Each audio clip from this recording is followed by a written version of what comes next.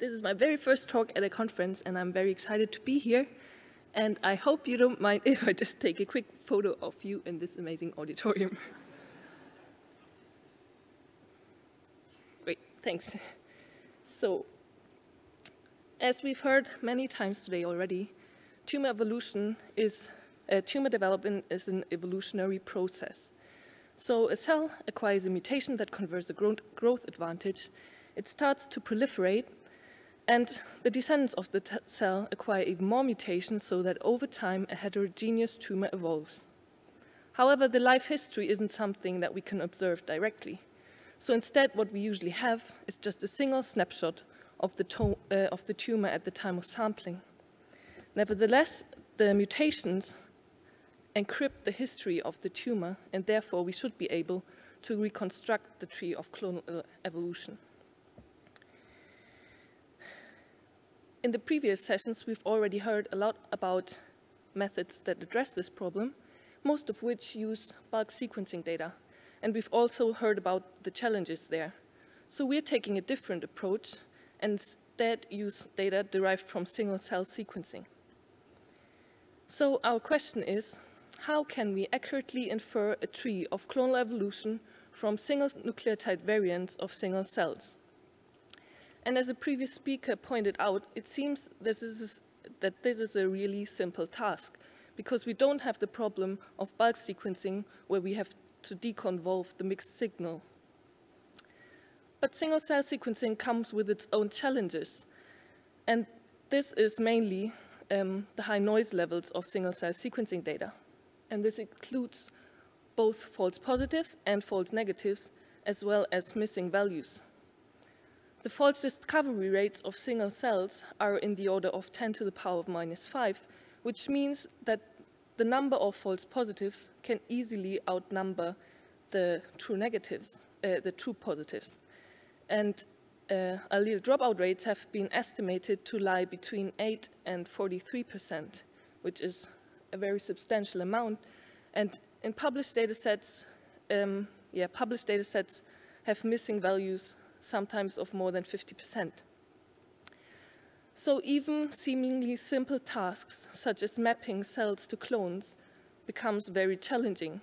And in addition to that, our single-cell sample might not even represent all of the clones in the tumor, either because of sampling bias, because of the limited number of cells we sequence, or because some of the cells or clones might have become extinct during evolution already. We're not the first to tackle these problems. There's been a study where people used classic phylogenetic methods, this one by Xu et al. They used neighbor joining. However, those classic methods don't necessarily account for the errors in the dataset. A different approach was developed by Li et al. So here they they probabilistically adjusted the genotypes based on the false discovery rate and the allele dropout rate, and then manually reconstructed a tree based on the matrix of probabilities. And then there's bit phylogeny from my own group that uses a tree-structured mixture model. And while mixture models are very valuable and widely used, they generally need a large sample size in order to converge.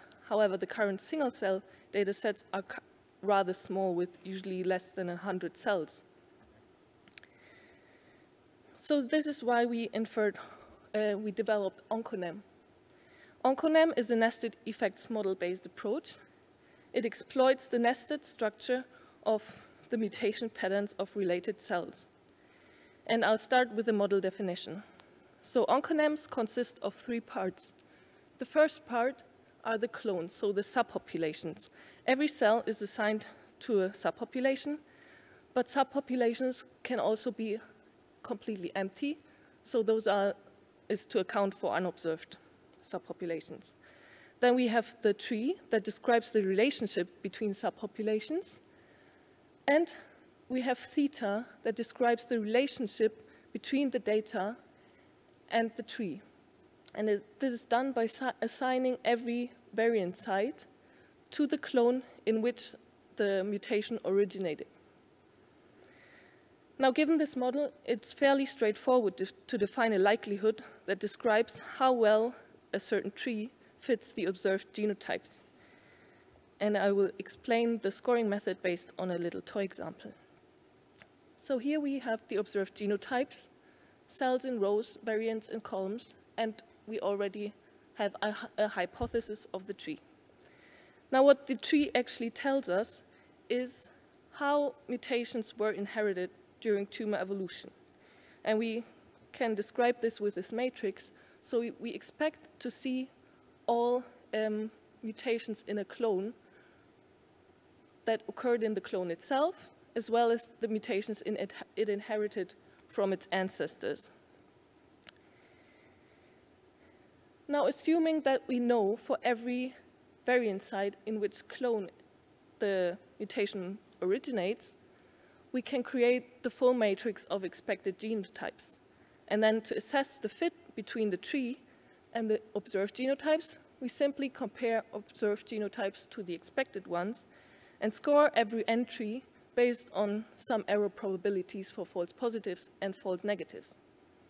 Now, this assumes that we already know theta, but this is usually not the case. So instead, what we do is that we marginalize over it.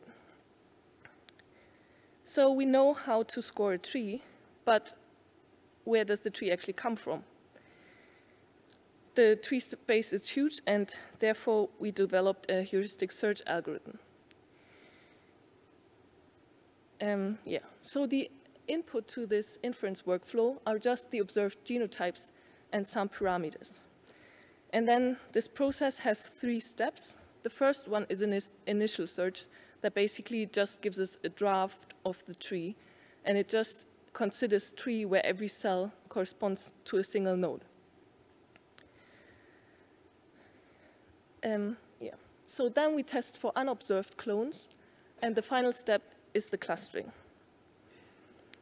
So by default, the initial search starts with this star topology. So we have the normal at the top and attach all single cells to that, and we can score it, as I described before, based on some parameters.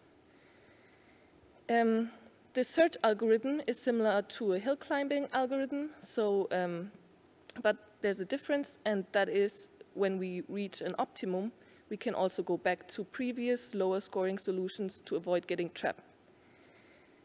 So, from the star tree, we generate all the neighboring trees, we score all of them, and pick the best one. And then we iterate it over and over again. In this example, we already found the best tree in the first step, so this is the input to the next step, testing for unobserved clones. So this is done by inserting unobserved, so empty nodes, into branch points of the tree, because only clones that sit at branch points can create additional mutation patterns in the data. So in this case, we insert an unobserved clone here. We rerun the initial search to account for local inaccuracies. And as you can see here, the cells 1, 2, and 3 share some mutations, even though they sit at different branches of the tree, which suggests that there actually is an unobserved node, and indeed our likelihood improves. And we also make sure that the improvement of likelihood is big enough, so that's where this base factor threshold comes in. And we go to the next step, which is clustering. The clustering is an iterative procedure, so we just go along branches and step by step cluster cells into clones along edges. So we know how to score trees, we know how to find trees, but where do the input parameters come from? People have already estimated false discovery rates and allele dropout rates for single-cell sequencing data, but it's important to know that they are very different from the parameters we use here because of pre-processing steps like consensus-based variant filtering and the binarization of the genotype data. So what we do here is we just run a grid search over various parameter combinations. So for these parameter combinations, we run the initial search and pick the parameters that yield the highest scoring solution. So it's basically a maximal likelihood approach. And in this simulation scenario, the ground truth parameter and the estimate are very close together. As you can see, the grid we use is rather coarse, but this is not a problem because our model is fairly robust to changes in the input parameters. And that's what we can see here. It's the same simulated data set, but now we've plotted the distance of the inferred trees to the ground truth and the V measure of the inferred tree to the ground truth. And the V measure is a measure of clustering performance. And what we can see is that, that for a fairly large range of parameter combinations, we get solutions that are close to the ground truth and have similar clustering solutions. So next, we assessed the parameter estimation accuracy of OncoNem a bit more systematically. We did lots of different simulation simulation scenarios, varying all of the different simulation parameters: false negative rate, false positive rate, the number of mutation sites, the number of clones, the number of unobserved clones, cells, and the fraction of missing values. And for basically all of the, and we estimated the false positive rate and the false negative rate. And for all of these scenarios, our estimates are very close to the ground truth parameters. Then we compared OncoNem performance to competing methods, and we used both OncoNem with parameter estimation and without parameter estimation, and compared it to bit phylogeny and to baseline methods that combine different clustering methods with minimum spanning tree reconstruction. And again, we plot the distance and the V measure, where distance of 0 is here at the top. And what we see is, again, for basically all simulation scenarios, OncoNem outperforms the other methods, and we don't really see any difference between the scenario with and without parameter estimation. So finally, we applied our method to a published data set. It's the one by Lee et al., where I showed you the heat map before. For this data set, we estimated a false negative rate of about 10%, which is in the range of values we expect. The estimated false positive rate is about 18%, which is fairly high, a bit higher than what I would have expected, but it's pretty consistent over all of the data sets we applied our method to. This is the tree we inferred. Here we see the number of accumulated mutations, and what we see is that there are three main subpopulations. That's what Lee et al. Also inferred by their manual reconstruction. But in addition to that, we also see smaller subpopulations, and they are fairly robust even if we vary the input parameters. So to summarize, OncoNem is a method to infer clonal lineage trees from single nucleotide variants of single cell sequencing datasets. It infers unobserved clones. It can accurately estimate error rates, and it outperforms competing methods. And with this, I would like to thank my entire group, especially my supervisor, Florian Markowitz, and Jeff McIntyre, who is always there for advice, but unfortunately isn't on the photo, and the funding buddies, especially Cancer Research UK. Thank you.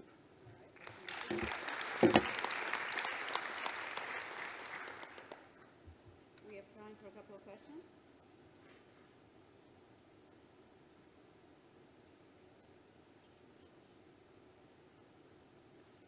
Nobody? Well, we have a coffee break then. You can ask any questions.